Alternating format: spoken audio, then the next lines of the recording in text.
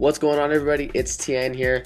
Now, a long time ago, maybe a year or so ago, I made a video on transferring music from your Apple devices back to your Windows computer, and I did promise a Mac version. Now, I'm sorry about the delay, but here it finally is. So today I'm going to be showing you how to transfer music from your Apple devices, and in this demo I'm going to be using my iPhone 5, and I'm going to be transferring all that music back to my Mac. Now, the software that we're going to be using today is called Synuity. Now, Synuity offers a free trial and a paid license as well. The free trial allows you to use it for 30 days or 1,000 songs, and I feel that's probably going to be enough for about most of my viewers. And then if you want to remove those limitations, of course, you can go ahead and purchase it for $18.99.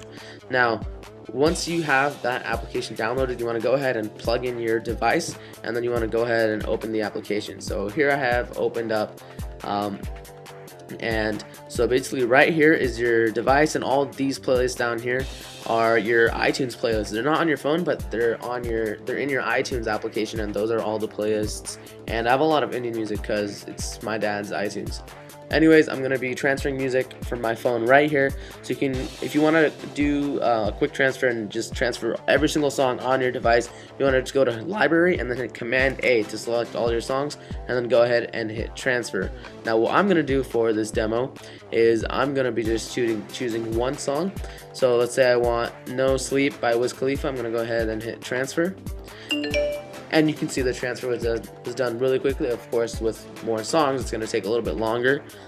So now I have the music downloaded to my folder. By the way, in Synuity, if you go up here and click on Preferences, you can select where you want your music to download to. So by default, I have it in my Alok's music folder. So now you're done with that. The music is done transferring, and all my music is in this folder. Don't worry about the file format. It's going to come out either MP3 or M4A. Both formats work just fine in iTunes. So next thing you want to do, you want to transfer this music that you just imported from your iPhone, and you want to go ahead and put it back into iTunes. So in iTunes, I'm going to create a new playlist for my own. I'm going to call it Niggas in the Car 13, because that's what it is on my iPhone. And I'm just going to go to my music folder and hit Command A, select all the songs, and just drop it right in. And you can see iTunes begins to process all the music. Once it's done processing, I'll be right back. It's all done processing. I just got music from my Apple device, my iPhone 5, back to my computer for free. I have the trial edition. So that's it, guys. That's how you transfer music from your Apple device to your Mac and your Mac's iTunes, of course.